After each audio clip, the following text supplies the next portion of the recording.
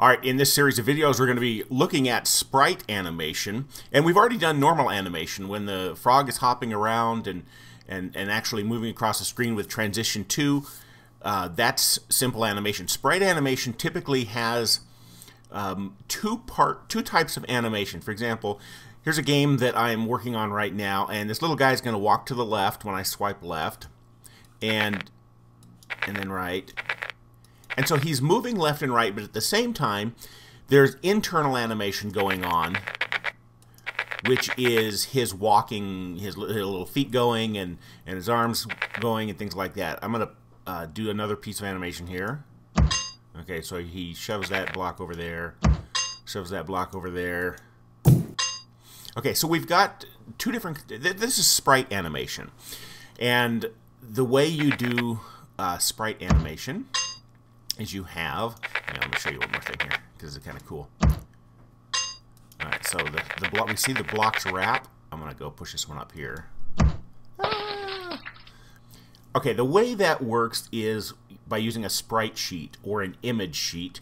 And let me pull up... This is the image sheet for the little guy there.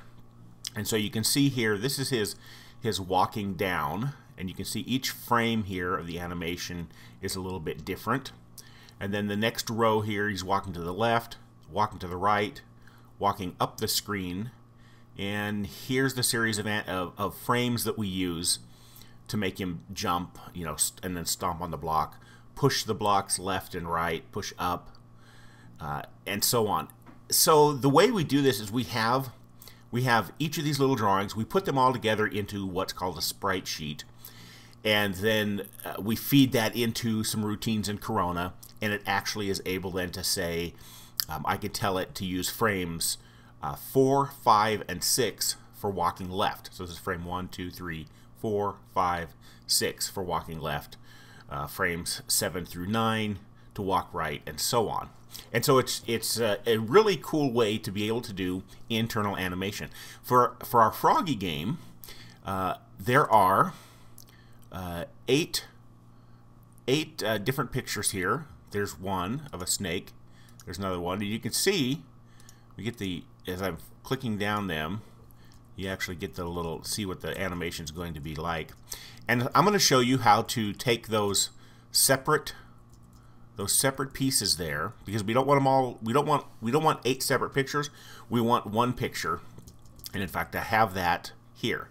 So this is a sprite sheet, and by using this sprite sheet and this code, we are going to end up with, in the first part of this video section, being able to do this. So you get the little snake crossing the screen down or across at different random locations. So we're going to see how to do that, but first I'm going to show you in the very next video how to actually take those separate pictures and create a sprite sheet with those.